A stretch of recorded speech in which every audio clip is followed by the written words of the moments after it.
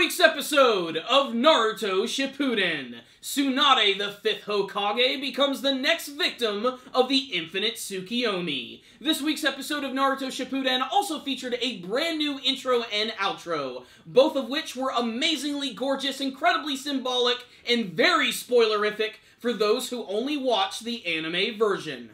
This week's episode was okay. The whole Infinite Tsukiyomi story with Tsunade is definitely nothing to write home about, but at least it had some competent animation and artwork.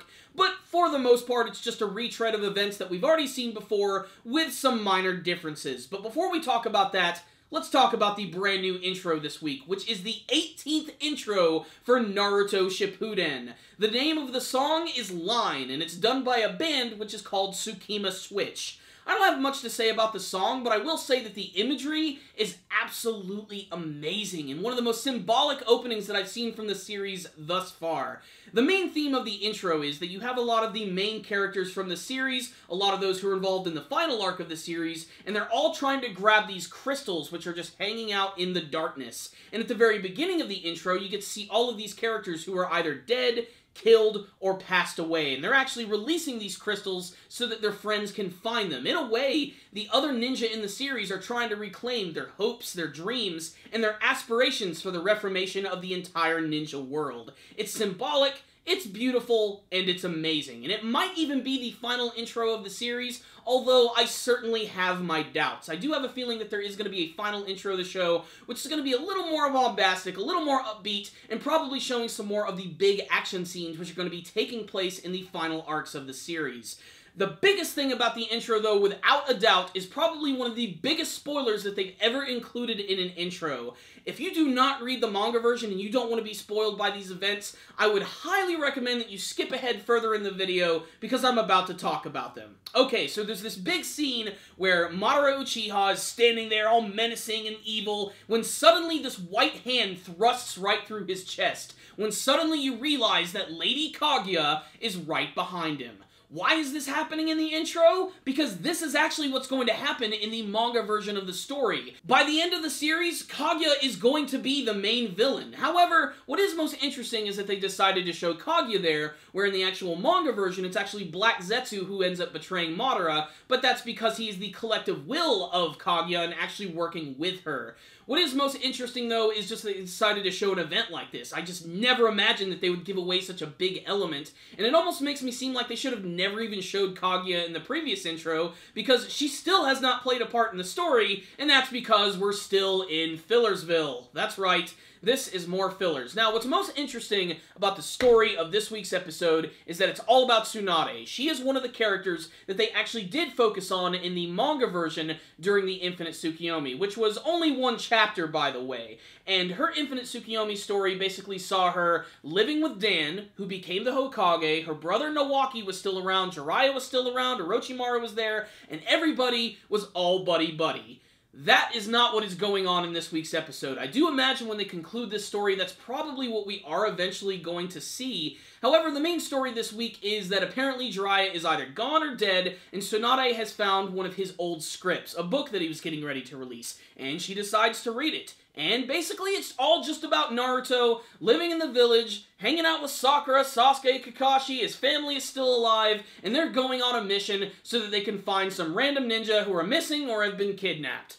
That's pretty much it. The good news is, everything here is really well animated, and it has good artwork and a little bit of atmosphere behind it. I really wish every episode would have the attention to detail that this one had, not to mention there was one small action scene where Naruto got wailed on by Sasuke when he got to use his classic lion barrage combo. That was pretty damned awesome, and definitely the best animated scene from this week's episode. But really, this is just another one of those Infinite Tsukiyomi filler episodes that you can take or you can leave. It's Infinite Tsukiyomi, which means it's fake, which means it never really happens. You don't really need to watch it. You just need to know that Tsunade is in a dream world where she wants to see things as she wants them to be.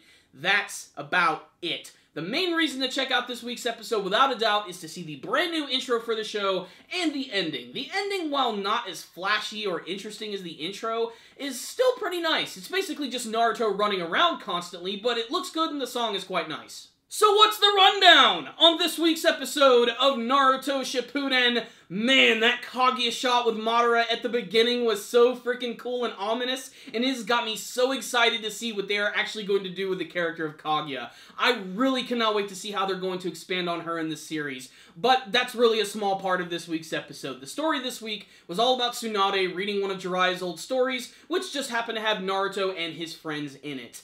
Again, this is a more idyllic Infinite Tsukiyomi world than the one we saw in last week's episode with Karin, which was still incredibly depressing. Like, I still just cannot get over how messed up that episode was and how much I never want to watch it again.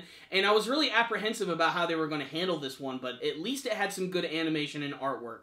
There were a lot of classic moments in this week's episode, a lot of old lines which were being read, especially from Kakashi. The whole thing about abandoning your comrades, where you're going to be less than scum or more than scum, blah, blah, blah, blah, blah. We've heard it all before. It's just more of that stuff.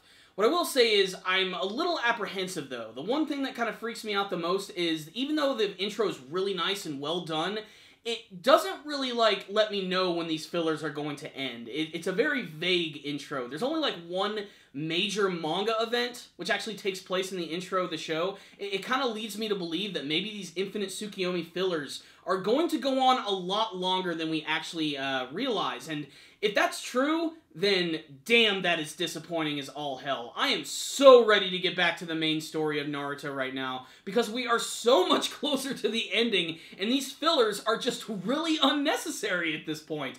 You know, as soon as the manga version of Naruto finished up, my first thought after reading it was like, oh man, this is great. The anime version is going to kick into high gear, and we're finally going to get to some great action.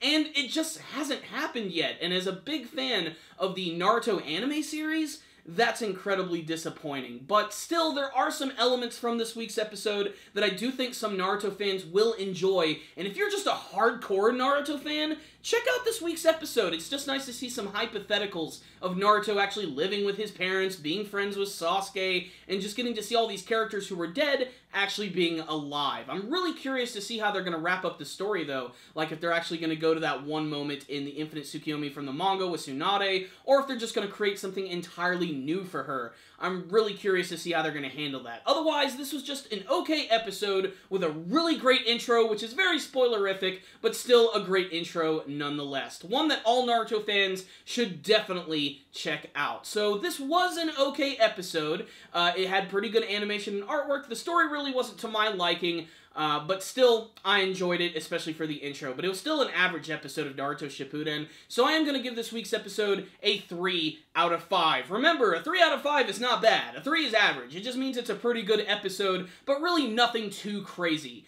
But I want to hear your thoughts. Before you guys leave today, please tell me what you thought about this week's episode of Naruto Shippuden. Are you enjoying the Infinite Tsukiyomi story for Tsunade? What do you think of the brand new intro and outro? And what do you hope to see from the rest of the Naruto Shippuden anime series? Please tell me in the comment section below. Thank you guys for watching my review. Make sure to like it, share it with your friends, and subscribe to the channel. That way you can see all of our latest anime and manga reviews, and this brand new big Star Wars project that I'm working on. It's called Star Wars for 100 Days. I'm making 100 Star Wars videos, all leading up to the release of Star Wars The Force Awakens. I highly recommend that you guys check these out. I'm releasing one episode a day, 7 days a week until the release of the movie, so make sure to check those out. Currently, I am vlogging and reviewing every single episode of Star Wars Clone Wars, which is the 2D animated cartoon from 2003, which is all leading up to the third Star Wars movie, Episode 3, Revenge of the Sith. So make sure to check those out. I would really appreciate it. Make sure to share it with all your friends and all that jazz. So thank you guys again for watching, and as always, stay dandy, baby!